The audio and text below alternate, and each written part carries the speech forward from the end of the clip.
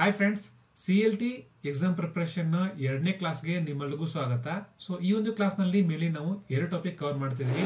ಅವೇನಂತ ಹೇಳಿದ್ರೆ first topic what is computer, ಹಾಗೇನೆ second topic broad categories of computer ಅನ್ನುವಂಥ topic ಅನ್ನ ಕವರ್ ಮಾಡ್ತಿದೀವಿ. ಓಕೆ, ಸೊ ಹಾಗಾದ್ರೆ ಬನ್ನಿ ವಿಡಿಯೋನ ಶುರು ಮಾಡೋಣ. ಓಕೆ, ಸೊ ಶುರು ಮಾಡೋಣ. First topic what is computer. Computer ಅಂದ್ರೆ computer is on electronic device which takes data as an input from a user and process the data under the set condition of programs and gives the output ಅಂತ. So ಇದೊಂದು computer the simple definition. So mainly ಈ ಒಂದು definition ಅಲ್ಲಿ computer ಬಗ್ಗೆ ಏನ್ ಹೇಳ್ತಾರೆ ಅಂತಂದ್ರೆ, computer ನಲ್ಲಿ ಮೇನ್ಲಿ 3 ತರದಂತಹ ಪ್ರೊಸೆಸ್ ಆಗುತ್ತೆ. ಏನಂತ ಹೇಳಿದ್ರೆ ಫಸ್ಟ್ ಒನ್ ಇನ್ಪುಟ್, ಆದ್ಮೇಲೆ ಪ್ರೊಸೆಸ್, ಆಮೇಲೆ ಫೈನಲ್ ಆಗಿ ಔಟ್ಪುಟ್. ಸಿಂಪಲ್ ಆಗಿದೆ. ಸೊ ಮೇನ್ಲಿ ಯಾವುದೇ ಒಂದು ಕಂಪ್ಯೂಟರ್ ನ ಟಾಸ್ಕ್ ನಲ್ಲಿ ಈ ರೀತಿಯಾದಂತಹ 3 ಪ್ರೊಸೆಸ್ ಆಗುತ್ತೆ. ಹಾಗೇನೆ ಕಂಪ್ಯೂಟರ್ ಬಗ್ಗೆ ನಾವು ಇನ್ನಷ್ಟು ಮಾಹಿತಿಯನ್ನ ನೀವು ಬೇಸಿಕ್ ಕಂಪ್ಯೂಟರ್ ಫಂಡಮೆಂಟಲ್ ಅನ್ನುವಂತ ಈ ಒಂದು ವಿಡಿಯೋದಲ್ಲಿ ನೋಡಿ ಕಲ್ತ್ಕೋಬಹುದು. So second topic categories of computer. Computer ಅನ್ನ ಮೇನ್ಲಿ 2 ರೀತಿಯಾಗಿ ವಿಂಗಡಣೆ ಮಾಡಲಾಗಿದೆ.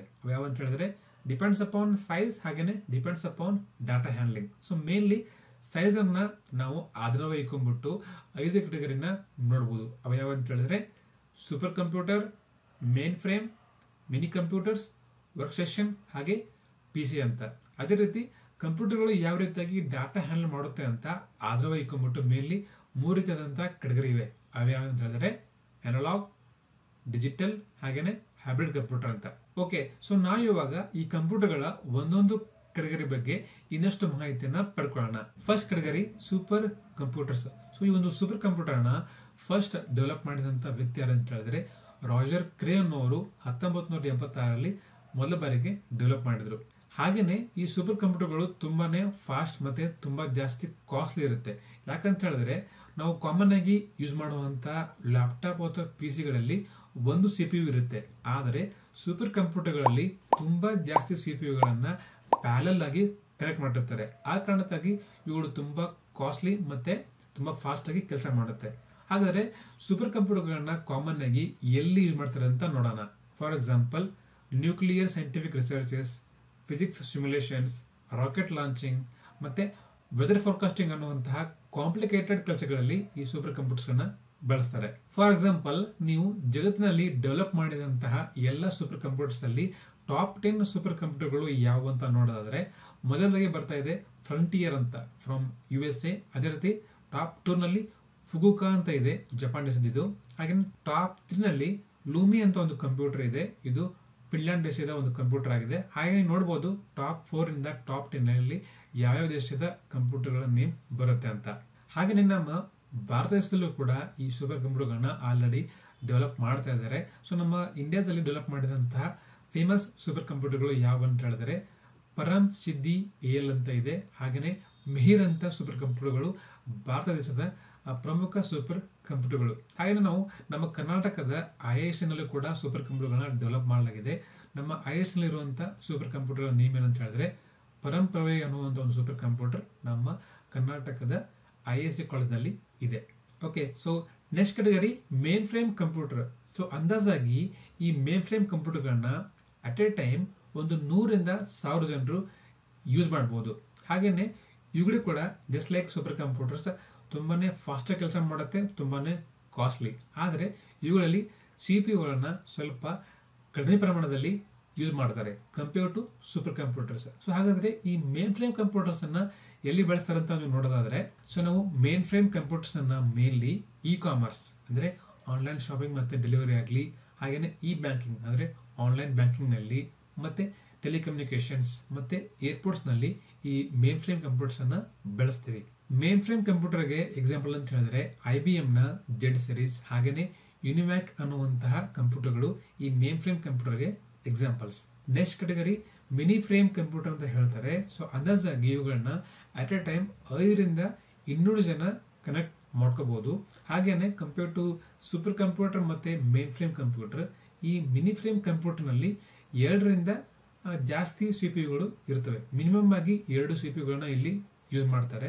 ನಾಟ್ ಲೈಕ್ ಸೂಪರ್ ಕಂಪ್ಯೂಟರ್ ಅಥವಾ ಮೇನ್ ಫ್ರೇಮ್ ನಲ್ಲಿ ನಾವು ತುಂಬಾ ಜಾಸ್ತಿ CPU-ಗಳನ್ನ ಕನೆಕ್ಟ್ ಮಾಡ್ತಾ ಇದ್ವಿ. ಹಾಗಾದ್ರೆ ಈ ಮಿನಿ ಕಂಪ್ಯೂಟರ್ಗಳನ್ನ ನಾವು ಎಲ್ಲಿ ಯೂಸ್ ಮಾಡ್ತೀವಿ ಅಂತ ನೋಡೋದಾದ್ರೆ ಫಾರ್ ಎಕ್ಸಾಂಪಲ್ ಅಕೌಂಟಿಂಗ್, ಬಿಲ್ಲಿಂಗ್ ಮತ್ತು ವೆಬ್ ಸರ್ವರಿಂಗ್ ಕೆಲಸ, ಇವುಗಳಲ್ಲಿ ನಾವು ಈ ಮಿನಿ ಕಂಪ್ಯೂಟರ್ನ ಬಳಸ್ತೀವಿ. ಹಾಗೆಯೇ ಈ ಒಂದು ಮಿನಿ ಕಂಪ್ಯೂಟರ್ಗೆ ಎಕ್ಸಾಂಪಲ್ಗಳು ಯಾವ ಅಂತ ಹೇಳಿದ್ರೆ ಫ್ಯಾಕ್ಸ್ ಮತ್ತೆ ಮ್ಯಾಗ್ನಮ್ ಅನ್ನುವಂಥ ಕಂಪ್ಯೂಟರ್ಗಳು ಈ ಮಿನಿ ಕಂಪ್ಯೂಟರ್ಗೆ examples. Next category work station computer ಅಂತ ಹೇಳ್ತಾರೆ. ಸೊ ಇವುಗಳನ್ನ ಮೇನ್ಲಿ ಎಟ್ ಎ ಟೈಮ್ ಒಬ್ರು ಮಾತ್ರ ಯೂಸ್ ಮಾಡ್ಬೋದು. ಹಾಗೆಯೇ ಇವುಗಳಲ್ಲಿ ನಾವು ತುಂಬ ಜಾಸ್ತಿ ರ್ಯಾಮ್ ಅನ್ನ ಯೂಸ್ ಮಾಡ್ತೀವಿ. ಹಾಗೆಯೇ ಇವುಗಳಲ್ಲಿ ಗ್ರಾಫಿಕ್ಸ್ ಕಾರ್ಡ್ಗಳನ್ನ ಯೂಸ್ ಮಾಡ್ತಾರೆ. ಯಾಕಂತ ಹೇಳಿದ್ರೆ ಈ ರೀತಿಯಾದಂಥ ಕಂಪ್ಯೂಟರ್ಗಳನ್ನ ನಾವು ಮೇನ್ಲಿ ಡಾಟಾ ಅನಾಲಿಸಿಸ್ ಆಗಲಿ, ಅನಿಮೇಷನ್ ಆಗಲಿ ಅಥವಾ ಎಡಿಟಿಂಗ್ ಆಗಲಿ ಸ್ಟುಡಿಯೋಗಳಲ್ಲಿ ಈ ರೀತಿಯ ಕಂಪ್ಯೂಟರ್ನ ನಾವು ಬಳಸ್ತೀವಿ. ಯಾಕಂತ ಹೇಳಿದ್ರೆ ನಮಗೆ ಎಡಿಟಿಂಗ್ ಅಥವಾ ಅನಿಮೇಷನ್ ನಲ್ಲಿ ಸ್ವಲ್ಪ ಕ್ಲಾರಿಟಿ ಮತ್ತೆ ನಮ್ಮ ವರ್ಕ್ನ ಅಕ್ಯುರಸಿ ಜಾಸ್ತಿ ಬೇಕಾಗಿರುತ್ತೆ. ಆ ಕಾರಣಕ್ಕಾಗಿ ಇವುಗಳಲ್ಲಿ ನಾವು ರ್ಯಾಮ್ ತುಂಬ ಜಾಸ್ತಿ ಮಾಡ್ತೀವಿ. ಹಾಗೆಯೇ ಗ್ರಾಫಿಕ್ಸ್ ಕಾರ್ಡ್ನ ಬಳಸ್ತೀವಿ. ಹಾಗೆಯೇ ಈ ವರ್ಕ್ ಸ್ಟೇಷನ್ ಕಂಪ್ಯೂಟರ್ಗಳಿಗೆ ಎಕ್ಸಾಂಪಲ್ಗಳು ಯಾವ ಅಂತ ಹೇಳಿದ್ರೆ ಆಲ್ಮೋಸ್ಟ್ ಆಲ್ ಡೆಸ್ಕ್ಟಾಪ್ ಕಂಪ್ಯೂಟರ್ಸ್ನ ನಾವು ಆರಾಮಾಗಿ ವರ್ಕ್ ಸ್ಟೇಷನ್ ಕಂಪ್ಯೂಟರ್ ಅಂತ ಹೇಳ್ಬೋದು. ನೆಕ್ಸ್ಟ್ ಕೆಟಗರಿ ಪರ್ಸನಲ್ ಕಂಪ್ಯೂಟರ್ ಅಂತ ಹೇಳ್ತಾರೆ. ಸೊ ಇವುಗಳಲ್ಲಿ ಕೂಡ ಕಾಮನ್ ಆಗಿ ನಾವು ಒಂದು CPU ಮಾತ್ರ ಇರುತ್ತೆ ಈ ಪರ್ಸನಲ್ ಕಂಪ್ಯೂಟರ್ಸ್ ನಲ್ಲಿ. ಹಾಗೆಯೇ ಇವುಗಳನ್ನ ನಾವು ಯೂಶುವಲಿ ನಮ್ಮ ಒಂದು ಪರ್ಸನಲ್ ವರ್ಕ್ ಅಂದ್ರೆ ಆಫೀಸ್ ವರ್ಕ್ ಆಗಲಿ, ಒಂದು ವಿಡಿಯೋ ನೋಡೋದಾಗ್ಲಿ ಅಥವಾ ಗೇಮ್ ಮಾಡೋದಾಗ್ಲಿ ಇವುಗಳಿಗೆ ಬಳಸ್ತೀವಿ. ಹಾಗೆಯೇ ಇವುಗಳಿಗೆ ಎಕ್ಸಾಂಪಲ್ ಯಾವ ಅಂತ ಹೇಳಿದ್ರೆ ಲ್ಯಾಪ್ಟಾಪ್ಸ್ ಮತ್ತೆ ಟ್ಯಾಬ್ಲೆಟ್ಸ್ ಈ ಒಂದು personal ಕಂಪ್ಯೂಟರ್ಗಳಿಗೆ examples. Next category depends upon data handling ನಲ್ಲಿ ಮೇನ್ಲಿ 3 ಕೆಟಗರಿ ಮಾಡಿದ್ದಾರೆ, ನೀವು ಅಲ್ಲೇ ನೋಡಿದ್ದೀರಾ. ಸೊ ಅದರಲ್ಲಿ first one analogue computers. Analogue ಅಂತ ಹೇಳಿದ್ರೆ ಸೊ ಇವುಗಳನ್ನ ಮೇನ್ಲಿ ನಾವು ಎಲ್ಲಿ ಡಾಟಾ ತುಂಬ ಚೇಂಜ್ ಆಗ್ತಾ ಇರುತ್ತೋ ಅವುಗಳನ್ನ ನಾವು ಯೂಸ್ ಮಾಡ್ತೀವಿ. ಫಾರ್ ಎಕ್ಸಾಂಪಲ್ ನಿಮ್ಮ ಒಂದು ಬೈಕ್ ಅಥವಾ ಕಾರ್ನಲ್ಲಿ ನೋಡಿರ್ತೀರ, ಅಲ್ಲೊಂದು ಸ್ಪೀಡೋಮೀಟರ್ ಇರುತ್ತೆ. ಸೊ ಅವುಗಳು ಕೂಡ ಎಕ್ಸಾಂಪಲ್ ಈ ಅನಲಾಗ್ ಕಂಪ್ಯೂಟರ್ಗಳಿಗೆ ಎಕ್ಸಾಂಪಲ್ ಇರುತ್ತೆ. ಅದೇ ರೀತಿ ಟೆಂಪ್ರೇಚರ್ನ ಯಾವ ರೀತಿ ಚೆಕ್ ಮಾಡ್ತೀವಿ, ನಮ್ಮ ಒಂದು ಥರ್ಮೋಮೀಟರ್ ಇಂದ ಹಿಡಿದ್ಬಿಟ್ಟು ಚೆಕ್ ಮಾಡ್ತೀವಿ. ಅಲ್ಲೂ ಕೂಡ ಟೆಂಪ್ರೇಚರ್ ತುಂಬ ವೇರಿ ಆಗ್ತಾ ಇರುತ್ತೆ. ಹಾಗೆಯೇ ಪ್ರೆಷರ್ ಗೇಜ್, ನೀವೇನಾದರೂ ಒಂದು ಟೈರ್ಗೆ ಹವಾ ತುಂಬಿಸ್ತಾ ಇದ್ರೆ ಅಲ್ಲೊಂದು ಚೆಕ್ ಮಾಡ್ತಾರೆ ಎಷ್ಟು ಪಾಸ್ಕಲ್ ಇದೆ ಅಂತ, ಅದಕ್ಕೆ ಪ್ರೆಷರ್ ಗೇಜ್ ಅಂತ ಹೇಳ್ತಾರೆ. ಸೊ ಈ ರೀತಿಯಾದಂತಹ ಡಿಫಿಕಲ್ಟ್ ಜಾಬ್ಸ್ ಅಂದರೆ ಕಂಟಿನ್ಯೂಸ್ ಆಗಿ ಚೇಂಜ್ ಆಗ್ತಾ ಇರುವಂತಹ ವರ್ಕ್ಗಳಲ್ಲಿ ನಾವು ಈ ರೀತಿಯಾದಂತಹ ಅನಲಾಗ್ ಕಂಪ್ಯೂಟರ್ಸ್ ಅನ್ನ ಬಳಸ್ತೀವಿ.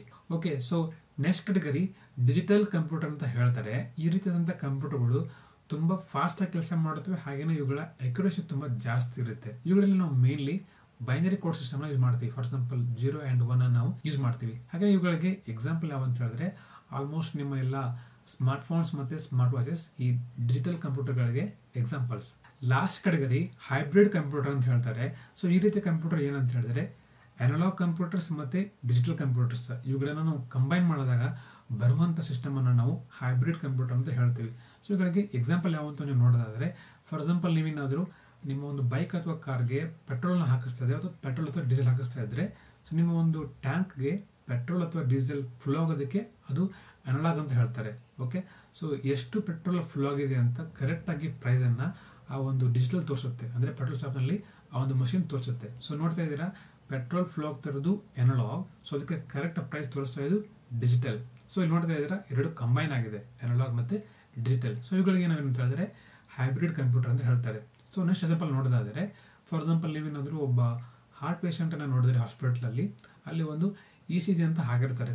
ಓಕೆ, ಅದಕ್ಕೆ ಏನಂತಾರೆ ಎಲೆಕ್ಟ್ರೋಕಾರ್ಡಿಯೋಗ್ರಾಮ್ ಅಂತ ಹೇಳ್ತಾರೆ. ಅವ್ರ ಬಾಡಿ ಮೇಲೆ ಒಂದು ಸಿಗ್ನಲ್ಸ್ ಅನ್ನ ಕನೆಕ್ಟ್ ಮಾಡಿರ್ತಾರೆ. ಅದೇ ರೀತಿ ಅವರ ಒಂದು ಬಾಡಿಲಿ ಅಥವಾ ಅವರೊಂದು ಹಾರ್ಟ್ ಅಲ್ಲಿ ಯಾವ ರೀತಿಯಾಗಿ ಚೇಂಜ್ ಆಗುತ್ತೋ ಅದೇ ರೀತಿ ಆ ಒಂದು ಮಾನಿಟರ್ ನಲ್ಲಿ ಬರ್ತಾ ಇರ್ತದೆ ಸಿಗ್ನಲ್ಸ್. ಸೊ ನೋಡ್ತಾ ಇದ್ದೀರಾ ಬಾಡಿ ಸಿಗ್ನಲ್ಸ್ ಬಂದಿದ್ದು ಅದು ಅನಲಾಗ್. ಸೊ ನಿಮ್ಮ ಸ್ಕ್ರೀನ್ ಅಲ್ಲಿ ಬರ್ತಾ ಇರುವಂತಹ ಸಿಗ್ನಲ್ಸ್ ಅದು ಡಿಜಿಟಲ್. ಸೊ ಬೋತ್ ಅನಲಾಗ್ ಮತ್ತೆ ಡಿಜಿಟಲ್ ಕಂಬೈನ್ ಮಾಡಿದಾಗ ಬರುವಂತ ಒಂದು ಸಿಸ್ಟಮ್ ಇದಕ್ಕೆ ಹೈಬ್ರಿಡ್ ಕಂಪ್ಯೂಟರ್ ಅಂತ ಹೇಳ್ತಾರೆ. ಓಕೆ ಫ್ರೆಂಡ್ಸ್, ಸೊ ನಿಮಗೆ ಈ ಒಂದು CLT ಎಕ್ಸಾಮ್ ಕ್ಲಾಸ್ 2 ಅರ್ಥ ಆಗಿದೆ ಅನ್ಕೊಂತೀನಿ.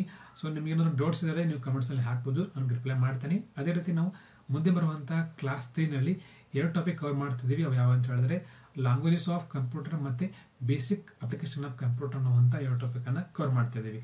ಸೊ ನಿಮಗೇನಾದರೂ ಇನ್ನೂ ಕಂಪ್ಯೂಟರ್ ಬಗ್ಗೆ ಜಾಸ್ತಿ ಮಾಹಿತಿ ಬೇಕು ಅಂತ ಹೇಳಿದ್ರೆ ಕಂಪ್ಯೂಟರ್ ಬೇಸಿಕ್ ಕೋರ್ಸ್ ಅನ್ನುವಂಥ ಈ ಒಂದು ಪ್ಲೇಲಿಸ್ಟ್ ನಲ್ಲಿ ನೀವು ವಿಡಿಯೋಗಳನ್ನ ನೋಡಿ ಅರ್ಥ ಮಾಡ್ಕೋಬಹುದು. ಅದೇ ರೀತಿ ನೀವು ಎಕ್ಸೆಲ್ ಬಗ್ಗೆ ಇನ್ನಷ್ಟು ಮಾಹಿತಿಯನ್ನ ಅಥವಾ ನಾಲೆಜ್ ಅನ್ನ ಪಡಿಬೇಕು ಅಂತ ಹೇಳಿದ್ರೆ ಈ ಎಕ್ಸೆಲ್ ಕೋರ್ಸ್ ಅನ್ನುವಂಥ ಪ್ಲೇಲಿಸ್ಟ್ ನಲ್ಲಿ ವಿಡಿಯೋಗಳನ್ನ ನೋಡಿ ನೀವು ನಾಲೆಜ್ ಅನ್ನ ಪಡ್ಕೋಬಹುದು. ಓಕೆ, ಸೊ ಮತ್ತೆ ಸಿಗೋಣ ನೆಕ್ಸ್ಟ್ ವಿಡಿಯೋದಲ್ಲಿ. ಅಲ್ಲಿವರೆಗೂ ಬಾಯ್.